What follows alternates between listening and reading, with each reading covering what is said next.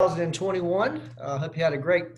If I haven't seen you since the new year, hope you had a great holiday season and are off to a prosperous new year. I am John Kimbrell. I'm the Chief Business Affairs Officers for One Spartanburg, and let me just say thank you for tuning in to this very important and timely caffeinated conversations. As you know, we do this on a monthly basis and try to find some great topics for you and your business, especially during these times. And so we're certainly glad to have Dr. Jane Kelly from our Department of Health and Environmental Control for the state of South Carolina, and we'll get to her in just a few minutes. But before we do, I want to make sure we do some housekeeping items, and then I want to make sure I give a proper thank you to our sponsors that make Caffeinated Conversations available to you each month. You see on the screen there our Wells Fargo. Ethan Burrows is with us today. I want to thank Ethan for his support of not just Caffeinated Conversations from a financial, but also from his support Wells Fargo does for One Spartanburg every day and every month. And so, Ethan, thank you for your investment with us and your support of One Spartanburg. I want to offer some time for you today. If you want to tell the audience about Wells Fargo, about yourself, that'd be great.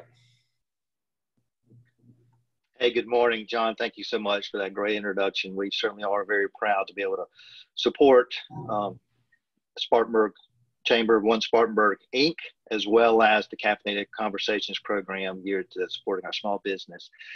And, certainly 2020 was a very difficult year for a lot of our small business customers. And much like you, we were impacted as well. I did want to give just a few information about the PPP loan program, both the first round and second round. We were proud to serve more than 194,000 customers last year through the Paycheck Protection Program. 84% of those customers had fewer than 10 employees, and our average loan amount was $54,000, which was the lowest among the participating large banks. And this just shows our commitment to helping small businesses in need. We've also contributed over $4 million in the PPP loan fees that we earned to our Open for Business fund that Wells Fargo has started that provides grants to nonprofit organizations that support small businesses facing the COVID-19 challenges, especially those that work with minority-owned small businesses. And of course, earlier this week, we opened up the second round of the PPP loan fund for clients to apply. And so, we're certainly looking forward to getting past the virus in 2021. We're very excited about the work that's been done with the vaccine, and for our speaker today to kind of give us a little bit more information on that, because I think that's our best opportunity to really knock out this virus and us and everyone included to get back to work. So, John, thank you so much, and thank you for everybody that's joining us this morning. All right, thank you, Ethan. Ethan mentioned the PPP loan that Wells Fargo is actively helping their customers with.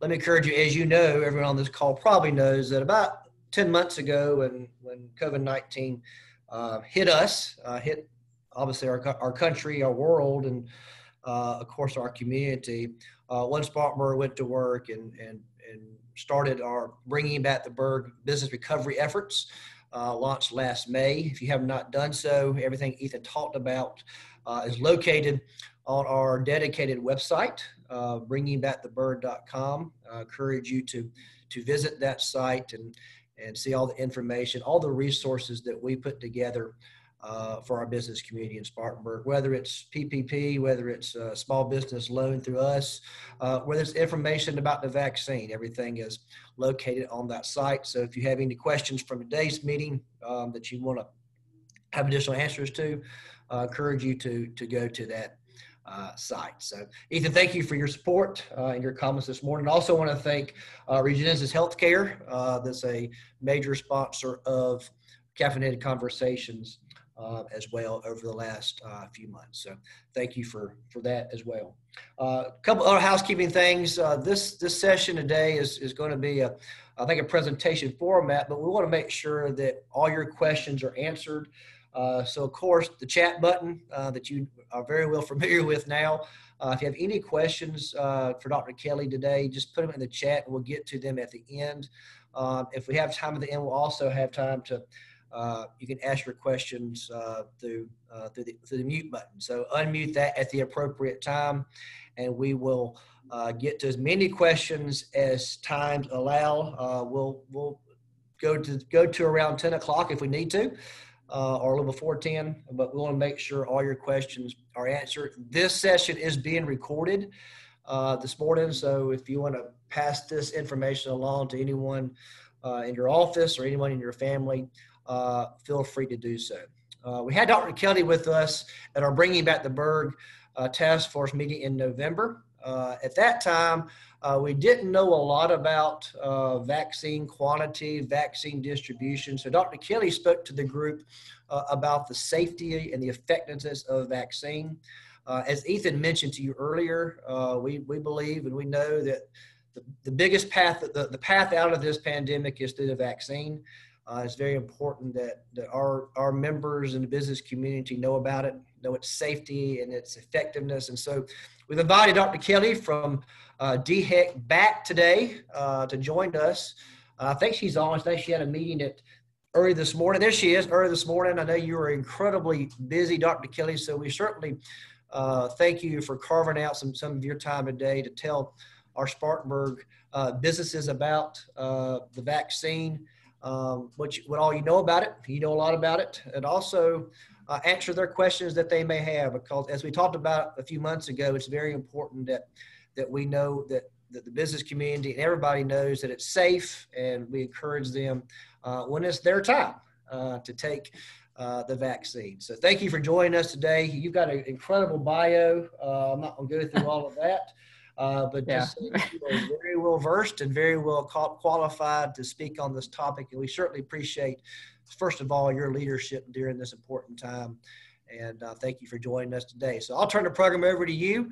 And we have questions throughout. At the end, you can field those as well. So thanks for joining us.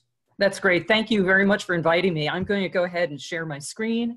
And I know I've spoken to this group before, and some of these slides are going to be a repeat, but I think it's an important message, understanding some of the background of how these vaccines were developed and understanding the biology of COVID-19.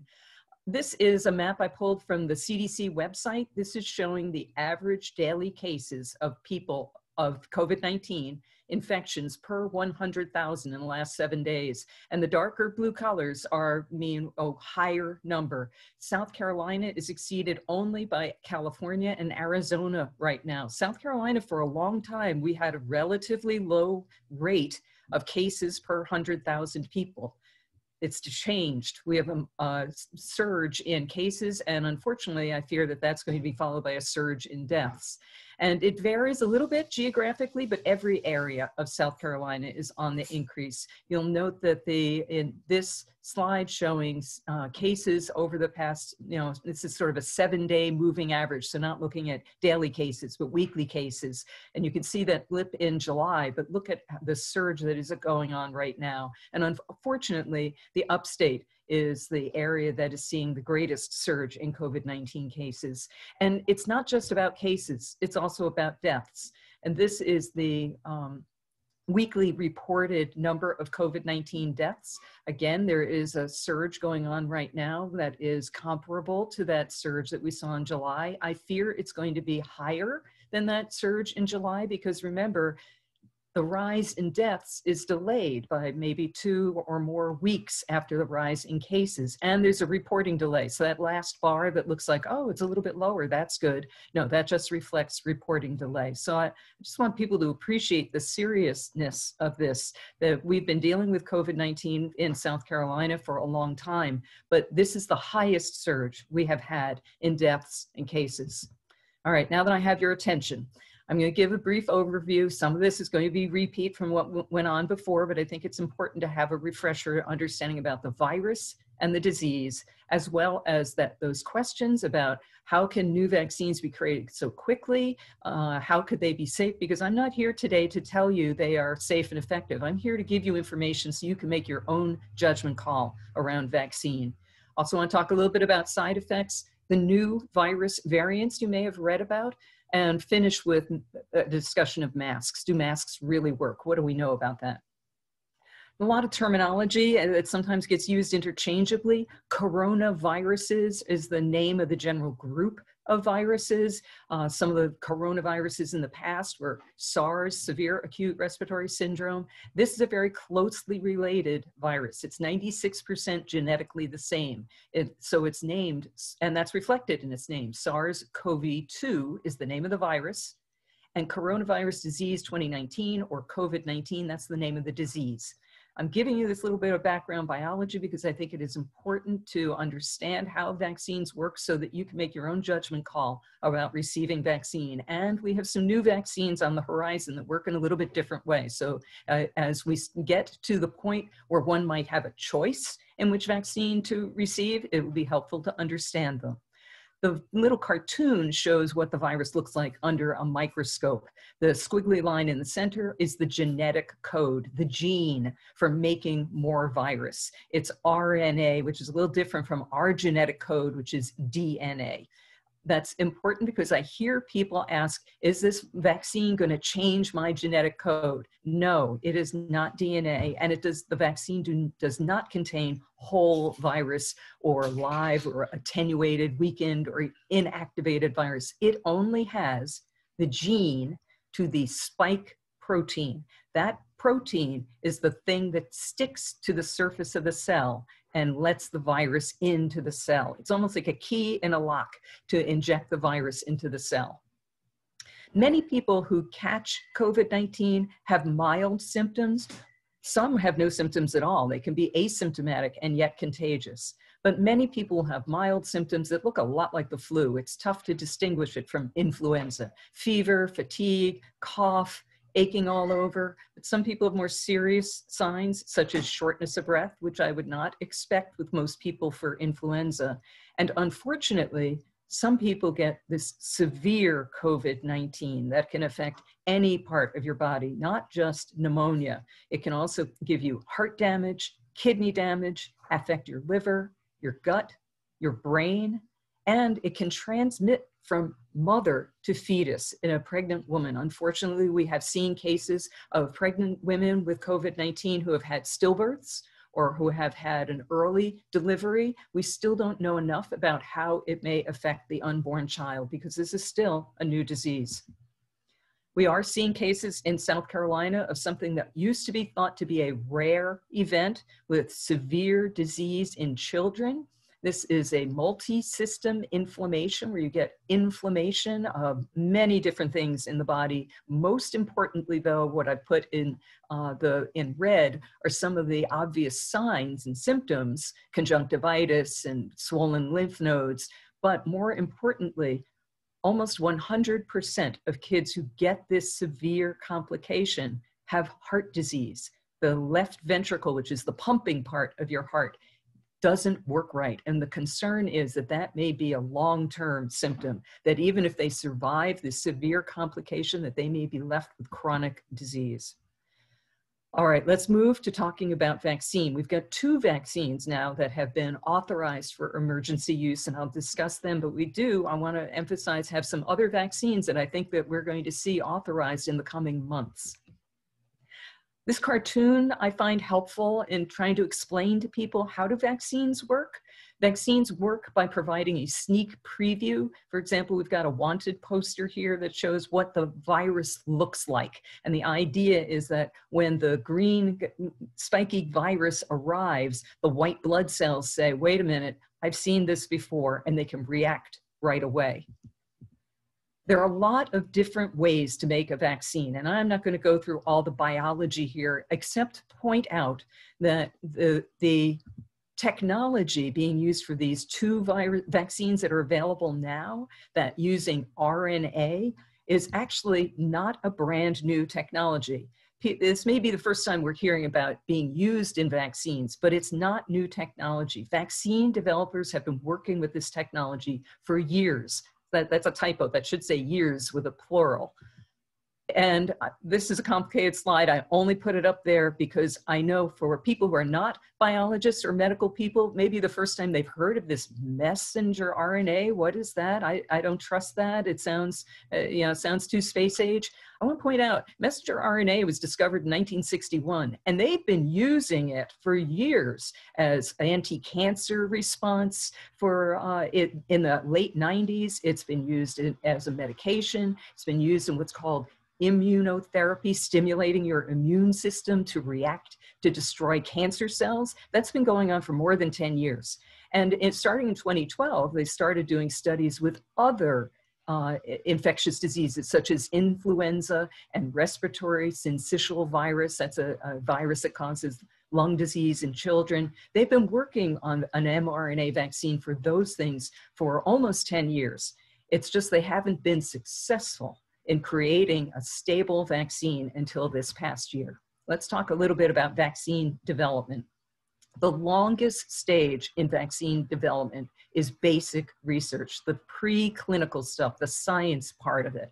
When I hear people say, Operation Warp Speed, I don't trust this, it's been developed too fast, how could they do this so quickly? I want to remind people about SARS. Remember severe acute respiratory syndrome in 2003? They started work on a vaccine in 2003. We have 17 years of preclinical experience. That's the biggest step in basic research.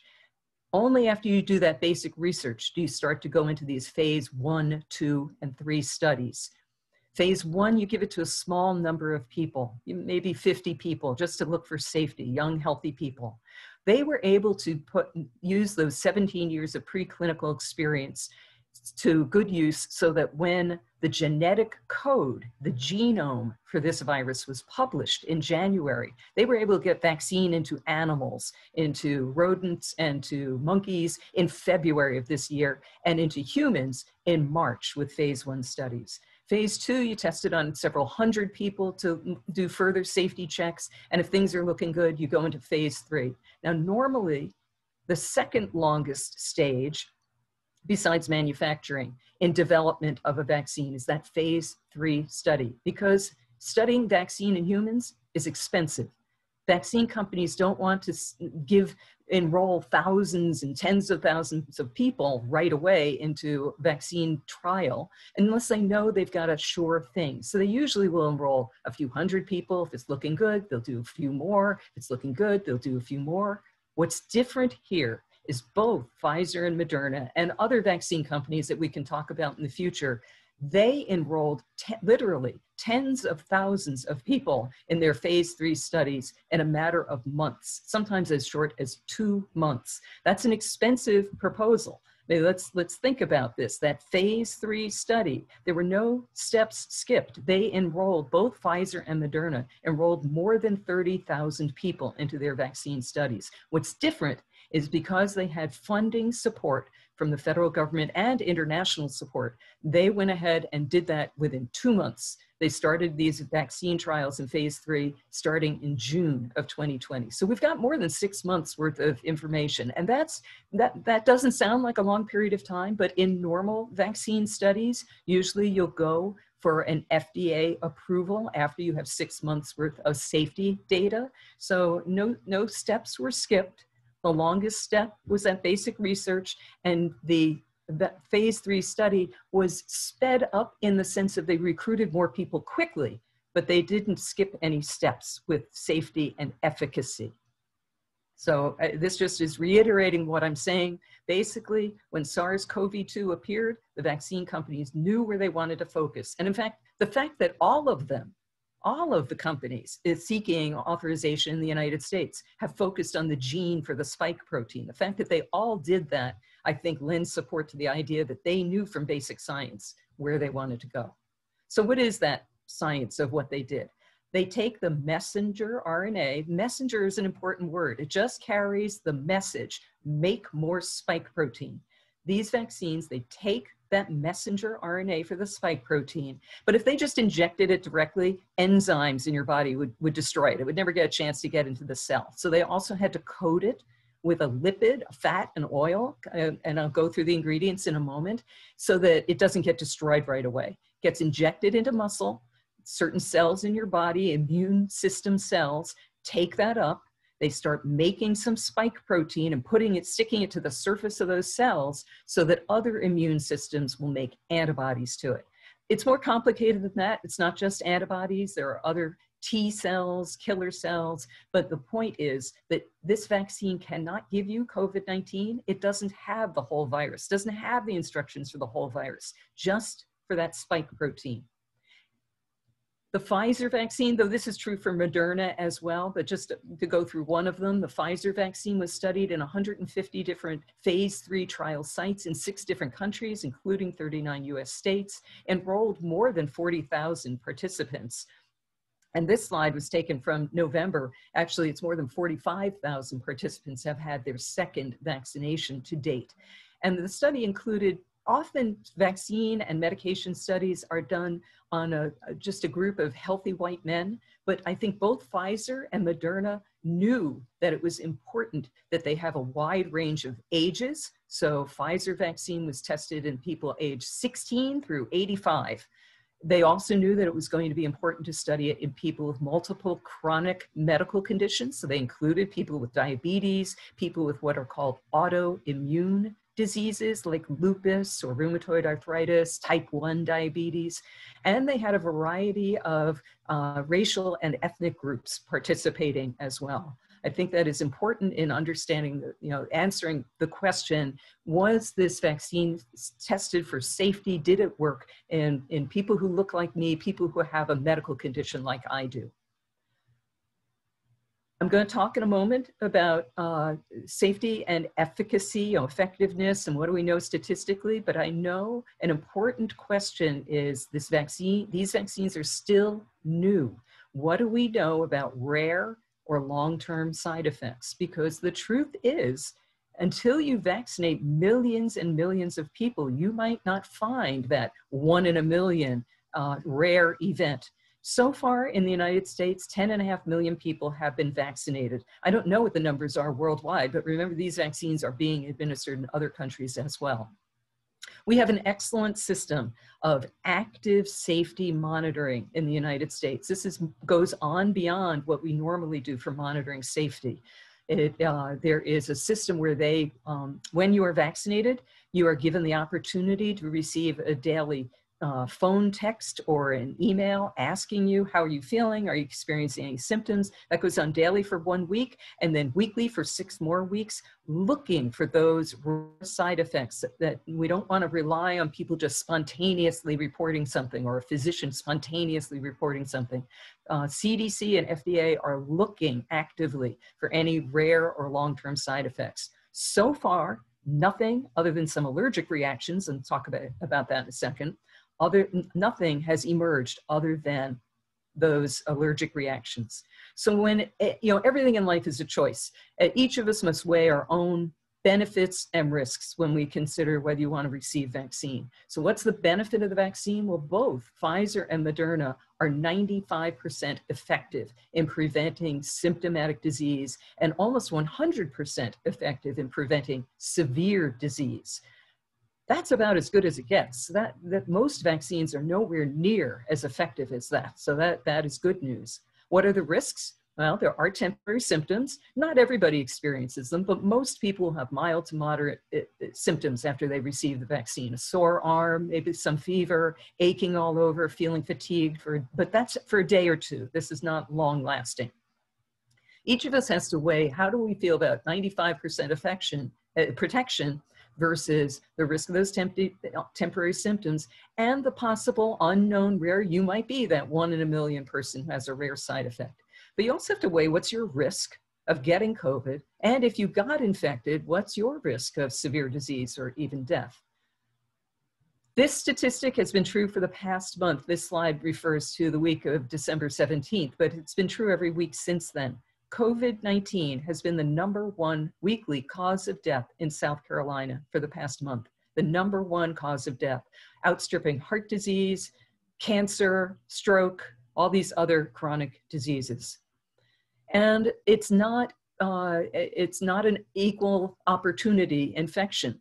Your risk of severe disease and death increases with age, but also with chronic medical conditions. So if you have high blood pressure or hypertension, you have a 3 times increased chance of hospitalization from COVID-19. Well, these conditions listed here, hypertension, obesity, diabetes, kidney disease, these are very common conditions. We have a large number of people in South Carolina who are living with 1 or more of these conditions, and they have that much increased risk of hospitalization. Let's focus a little bit on the 2 vaccines, Pfizer and Moderna. They're the 2 companies that make the vaccines that are authorized for use now. They're actually very similar. They both use the messenger RNA for the spike protein. And no surprise that their effectiveness should be about the same as well, 95% effective after 2 doses. And that's very important. They're about 50% effective after that first dose. And that's why it's so important that people continue to wear a mask, maintain physical distance, avoid crowded indoor settings, because even after that first dose, you're only about 50% affected and protected, and we're not certain how long that protection lasts. 95% effective after that second dose. So that's really good news. And no serious safety concerns have emerged. Mild to moderate symptoms, as I mentioned, we started receiving the Pfizer vaccine in South Carolina December 14th, and we started receiving Moderna December 28th. The Pfizer vaccine is the one you may have heard about, has to be kept at this super cold temperature. That's because that messenger RNA breaks down quickly. So when I hear people say, oh, I don't know, I don't want messenger RNA in my cells, I mean, isn't that going to affect me forever? No, messenger RNA gets broken down by enzymes very quickly. That's why it's been tricky to make this vaccine. It does not last long in your cells. It lasts long enough to make some spike protein to stimulate your immune system. The Moderna vaccine, Moderna is a small company that has done a lot of work with messenger RNA for different platforms, meaning for different uses, like I mentioned, for cancer immunotherapy, for stimulating your immune system to attack cancer cells. So they've got a little better secret sauce. You can, whatever their ingredient is in their chemicals in that lipid, they've got it so that you can store that vaccine at normal freezer temperatures. In South Carolina, Pfizer vaccine has initially gone to healthcare settings, to hospitals, to urgent care settings, to pharmacies, and to doctors' offices for administration first to workers in healthcare settings. The Moderna vaccine we are administering first to people, to both residents and staff in nursing homes. Once everyone in those settings who has been vaccinated, who wants to be vaccinated, then Moderna vaccine will be available to the general public as well.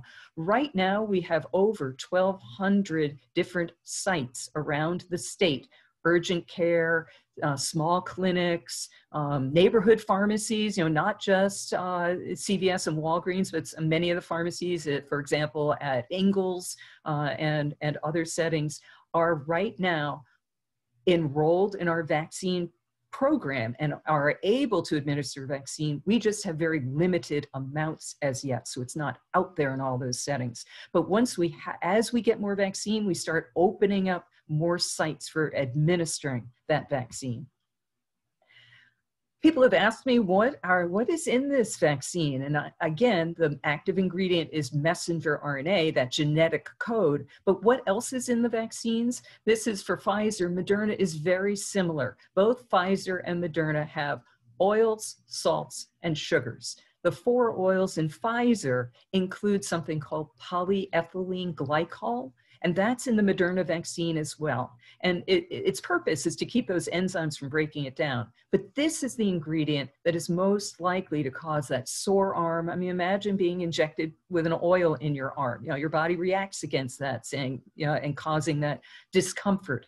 But polyethylene glycol, though that's a long chemical name, it's commonly used in over-the-counter laxatives.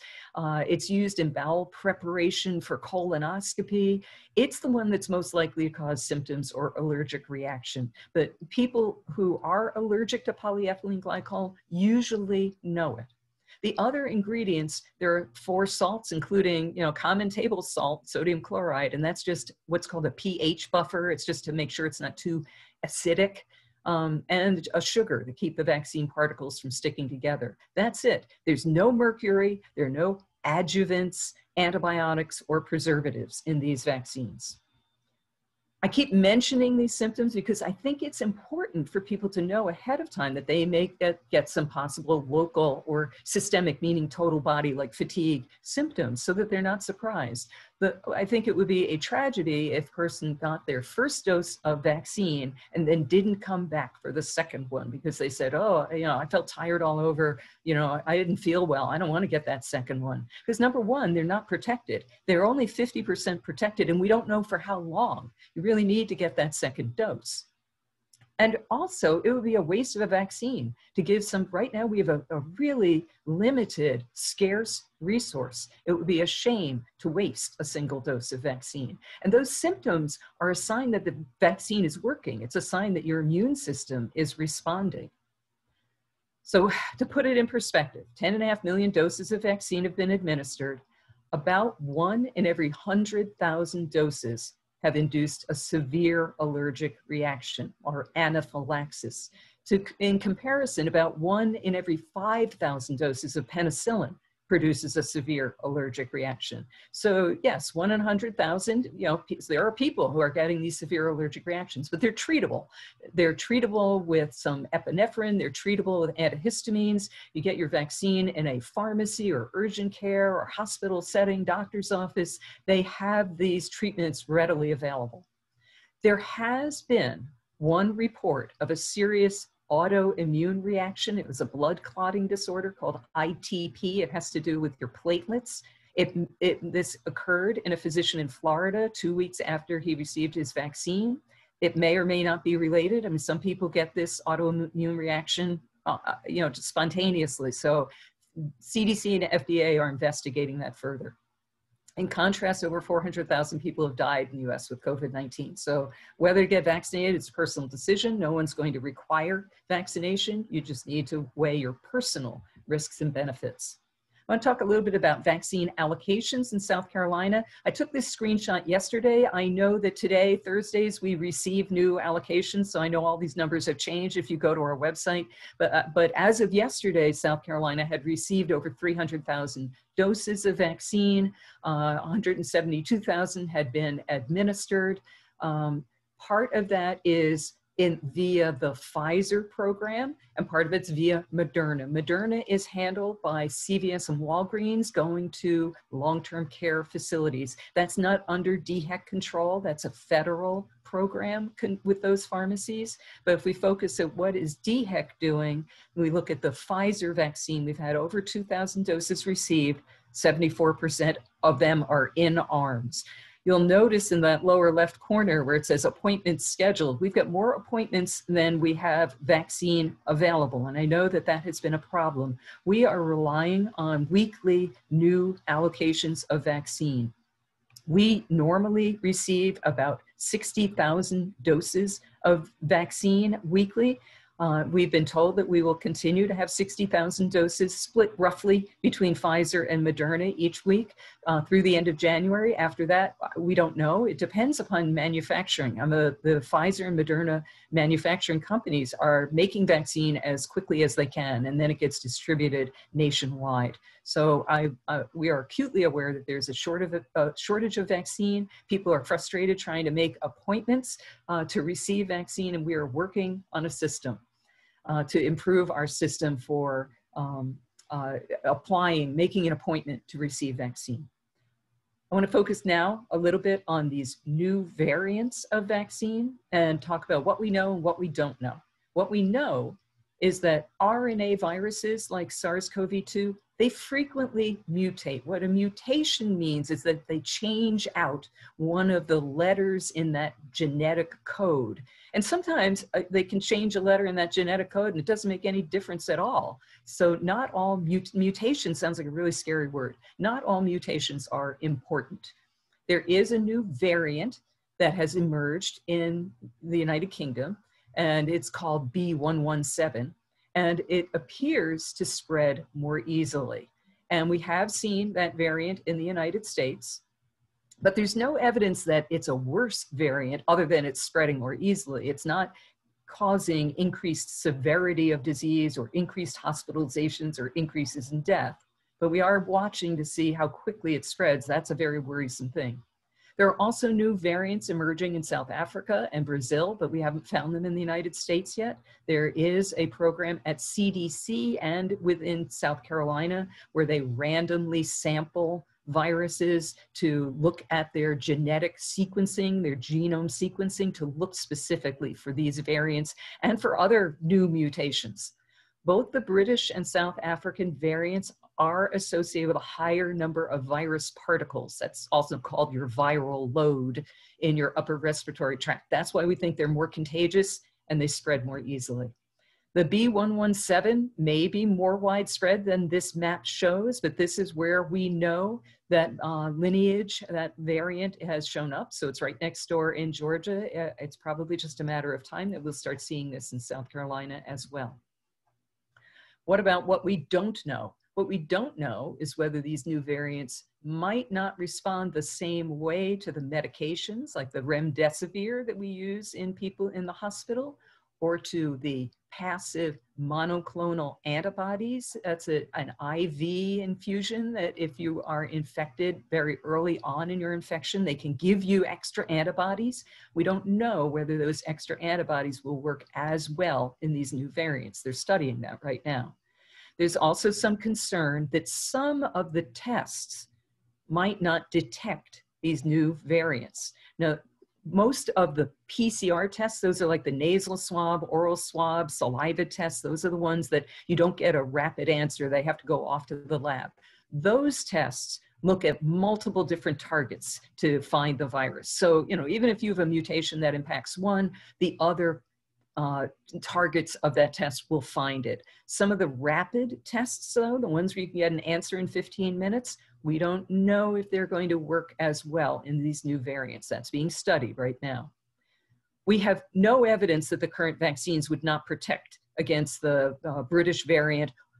There is a little bit of concern about the South African variant because it has more mutations. So they are studying that right now. And in fact, that last bullet that vaccine companies are testing, that is still true, but Pfizer just came out with an announcement that they have tested their vaccine against these new variants, and the vaccine has been effective against these new variants. Still, the concern is if you've got a new variant that could spread more easily, even though it's not associated with an increased number of deaths, if more people get it, there are going to be more deaths. We have new cases are the highest ever and rising. You saw South Carolina for a long time. We were relatively lower compared to the rest of the country. Now we're number 3 in terms of number of new cases per 100,000. And the number of deaths, unfortunately, is likely to follow in the next few weeks.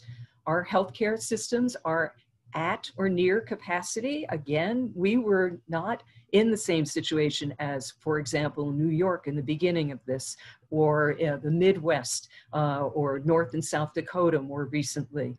But we are sneaking up to that loss of capacity. We are beginning to approach being at or near capacity.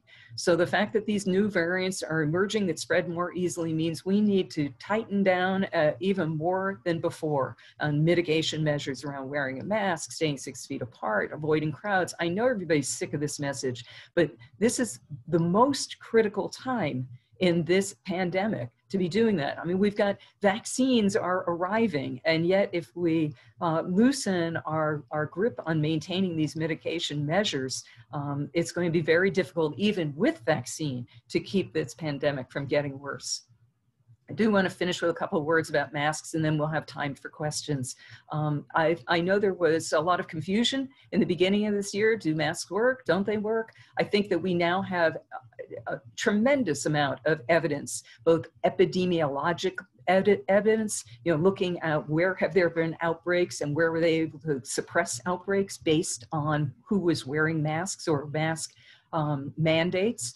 We also have a lot of biological information. Nothing in life is 100%. Masks by themselves are not going to do it. That's why it's also important to maintain distance and to avoid crowded indoor settings. But there's also a difference in effectiveness in the type of mask. A mask needs to be well-fitting so that you don't have gaps across your nose or at your cheeks. It needs to go under your chin, over your nose. And a 2 or more layer mask is more important than ever. And it's not just a physical blockage. Yes, the physical, first layer will stop droplets, stop aerosol, but of course viral particles are smaller than the weave in that mask. Of course, some of them get through to that second layer. The reason the second layer is important is not just mechanical. It is also electrostatic filtration. Have you ever walked across a carpeted floor in the winter, the air is really dry, and then you touch something metallic and you get that little shock, that little electrical shock? That's what I mean by electrostatic forces. If you have a cloth mask made of 2 different materials, maybe cotton and silk, or could be ideal, cotton and nylon, it creates this electrostatic charge, and that is hydrophobic, meaning it resists moisture. And that is an opportunity to stop the virus, not just by mechanical filtration, but also because it makes a surface kind of sticky for virus. All right, do masks really work? I'm going to just tell 2 stories and then we can take some questions. This is a story of close contact and intense physical activity at a sporting event. So these were players in a recreational ice hockey game. They didn't wear masks while playing the game. One person was an asymptomatic, contagious carrier, didn't know until the next day when he became sick and was tested, and word was given out to the rest of the players that they had been exposed while playing hockey. So, it varies the amount of time individuals spent in close contact with this individual, but everybody was breathing hard. So of those who were tested, 14 of 22 players developed COVID-19 after that game, just because of that recreational exposure. I want to tell a positive story though, and I think this is the one that tells it the best. 2 hairstylists who, again, had pre-symptomatic COVID-19. They didn't know they had the virus, but they were very careful in their practice. They each wore masks, and they required that all their clients wear masks. Now, these people are standing within 6 feet of each other, and they're indoors, and that they're talking for at least 15 minutes with each of these people. And yet, the next day, when these 2 hairstylists were tested, discovered they had COVID-19, they contacted their clients, they all got tested. Not a single one of those clients contracted COVID-19. Masks work. I've included my email on this last slide in case anybody wants to thinks of a question later and wants to email me a question. And otherwise, I'd be glad to take questions now. Thank you very much for this opportunity. Thank you, Dr. Kelly, for your time and all the great information. Got about 10 minutes if we need it. I've got a couple of questions that just for clarification from your presentation. But does anybody have any questions you want to ask Dr. Kelly? I didn't have any in the chat. Now's the time. Well, I'll kick it off. Just a couple of things. Back on your first slide, you had the graph of the new cases, and I watched a lot of the reports. So we're not at a peak yet. I mean, I think nationally there's been some talk about peaking and through the holiday surge. Where South Carolina is not at that point. We are worried that it's going to continue to increase. Okay. Yeah, I hate to be the bearer of bad news, and I don't want to be communicating a message of hopelessness. There are things we can do about this. South Carolina really battened down the hatches previously and brought our numbers under control, right? I mean, we had a big surge after 4th of July weekend, but then it came down. It's more difficult now because we're indoors. The holiday season, people got together. People thought, well, it's just one day. I really want to see family. I really want to travel. We're still seeing the effects of that. But we've done this before. It's harder now because we're indoors and it's cold. So we're not, meeting people outdoors as much. But indoors is tougher for a couple of reasons. You've got dry air from heat indoors, and virus can hang in the air longer from that dry heat. And, you know, as much as possible, if you're going to meet with friends, meet with them outdoors. You know, I still see friends. I go for a walk with my dog outside. And I think that's a really key message. It's not hopeless, but people need to realize, yeah, we are likely to see an increase. We are not at the top of that curve yet.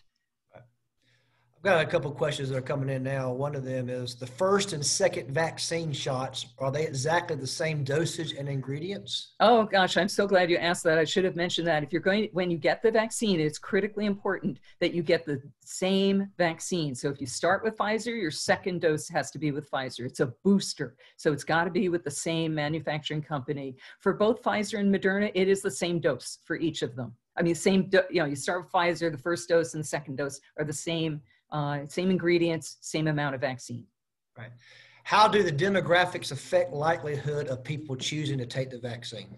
What we have seen so far in South Carolina, and I believe this is true nationally as well, is that there's been a lot of vaccine hesitancy among people of color, African Americans, Hispanic Latinos, American Indian, Alaska Natives, and I think there are complicated reasons for that. Some of it is historical, that there have been egregious, shameful events, unethical events around medication, the Tuskegee syphilis study that have happened in the past. And I know that there continues to be concern about not only, gee, these vaccines were developed so quickly, I'm not sure I trust them, but also just vaccine hesitancy in general in the African American community, because there's medical mistrust. There is mistrust of the government, there's mistrust of vaccine companies, there's mistrust sometimes even of healthcare providers. I've often heard people say, I trust my doctor, but doctors in general, the system in general, I'm not so sure. And that's why my message to you is not, believe me, it's safe and effective. It's do your own homework. Look at the statistics, decide for yourself. 10.5 million people in this country have received these vaccines. What do you know about that? How many bad effects have there been?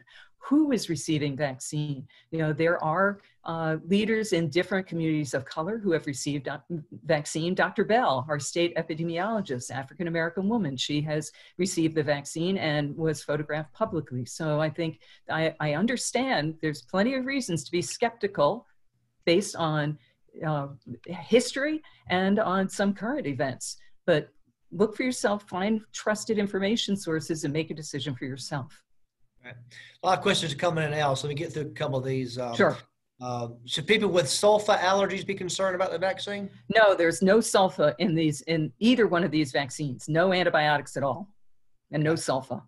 And then a couple of questions about the distribution and phases. As vaccine quantity shipped to South Carolina increases, are there any changes likely in the phases of people who are eligible for the vaccine? And where do teachers fall? We're currently in phase 1A, which is workers in healthcare settings, people 70 and older, because they have the highest mortality rate by age, and in long-term care facilities, residents and staff. We don't have to completely finish 1A before we move to 1B, but right now we've got such limited quantities of vaccine, we're still in 1A. 1B would include teachers. It would include frontline essential workers. By that, I mean not just essential workers like in the Homeland Security definition, which is almost every industry, but rather frontline, meaning the people who are the front face working with the public, who have an increased risk of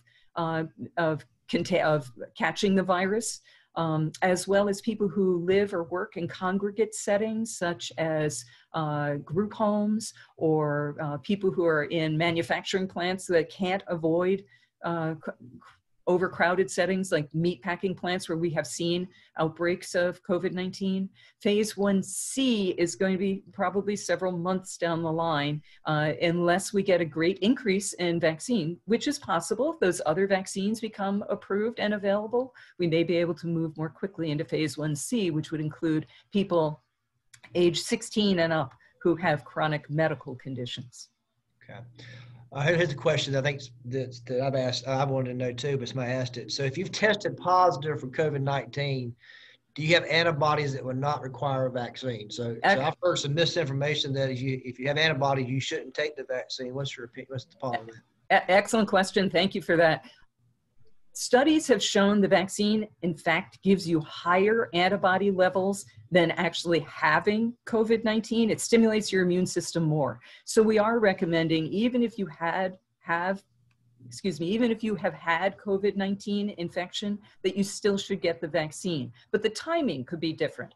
Reinfection is rare within the first 90 days. So CDC has recommended if you have had COVID-19, it is safe to wait 90 days before you get that vaccine. You're relatively covered by your own antibodies, but after that point, it is recommended that you have the vaccine. It is safe to get the vaccine earlier than that. So if you were infected a month ago and your turn is available and you can get vaccine now, it's certainly safe to take vaccine now.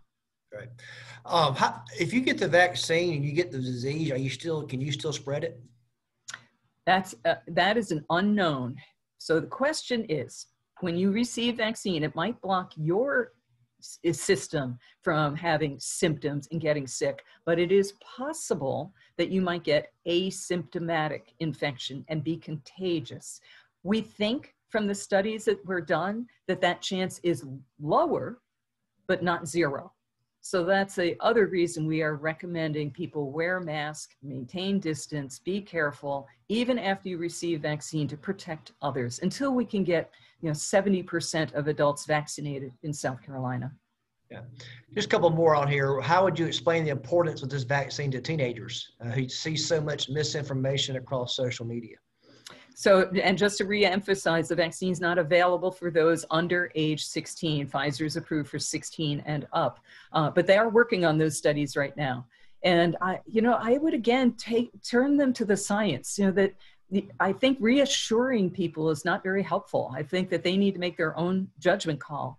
And when people look at social media or they hear rumors, I always ask, well, where did you get that information? And if I'm just referred to another social media site, that's not adequate. I want to know, was this studied? Was this published somewhere? Even if I don't understand the technicalities of the publication, I would want, and that's what I would say for teenagers as well. You want to know, was this published in a reputable science journal, or is this just a rumor? Right. And one question on here is just for clarification. They say they heard Moderna would protect you from spreading it while Pfizer would not. Is that true? Are you able to choose which vaccine? So what we know is that Moderna tested people. Pfizer didn't initially test people for this. So that's why we know something about Moderna. We don't know something about Pfizer yet. Theoretically, they're so close to each other. Theoretically, they should both be the same. But let me back up for a second. Moderna in those phase 3 studies also did random nasal swabs on people who weren't having symptoms. It's like you show up for your vaccine, they swab your nose, they give you that first dose. And then for Moderna, it's 4 weeks later. 4 weeks later, you come back for your second shot, they swab your nose to see if you had the virus, and then they give you your second vaccine. What they found is that a certain number of people developed, had asymptomatic infection during that period of time. They found it on the second swab. It was about 3 times higher among the people who got placebo versus the people who got vaccine. That's why Moderna is able to say their data shows a reduction in transmission.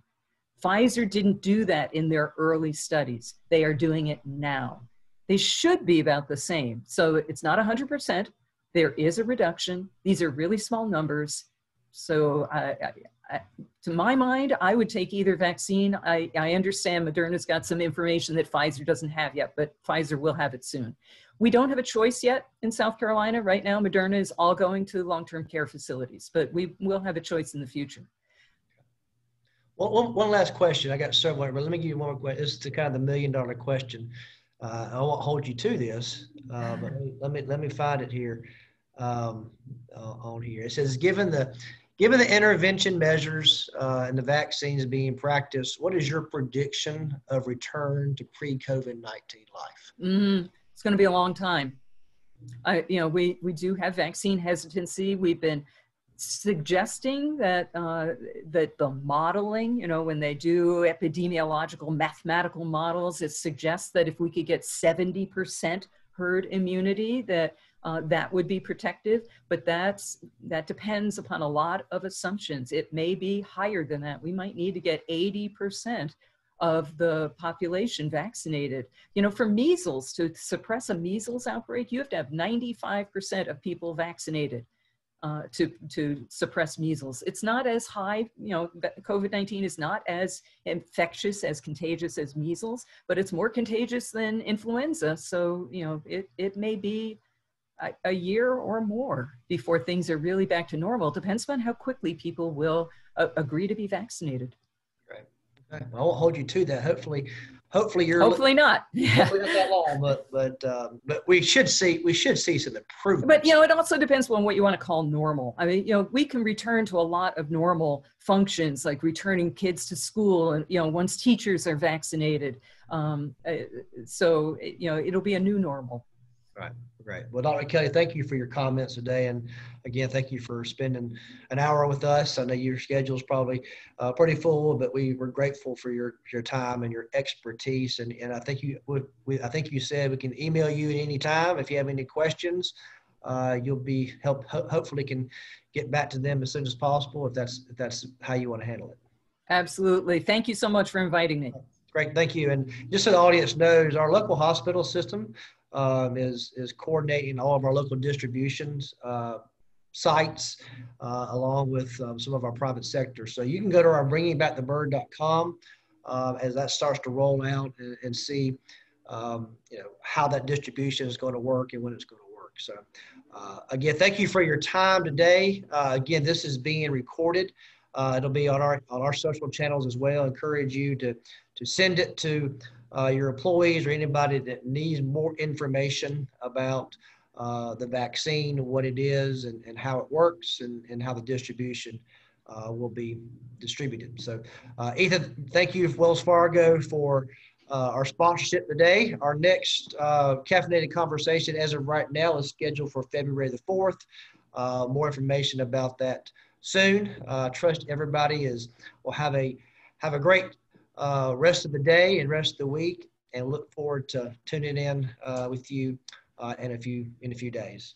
Again, encourage you to go to bringingbackthebird.com if you have any more questions about this program, the vaccine, or any other things that we're doing on your behalf to make sure that your business has all the resources it needs for COVID recovery. That's all I have, and have a great day.